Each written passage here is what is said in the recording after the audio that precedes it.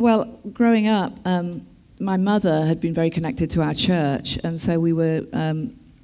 brought along every Sunday, my sisters and me, and I joined the choir, and so we had Sunday school as well, so that meant that you practiced for the choir in the middle of the week, and I think that my faith in God began to grow, and it was that, that small voice when you're extremely lonely and lost that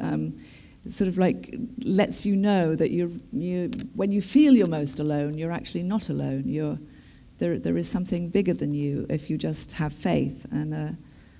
that's what happened to me. I was quite a religious,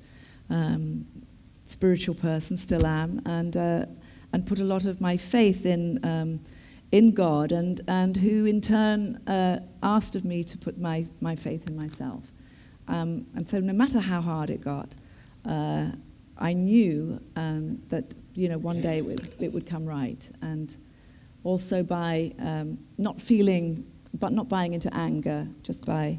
trying to give as much as I could. My mother was a very generous woman, very Christian-like,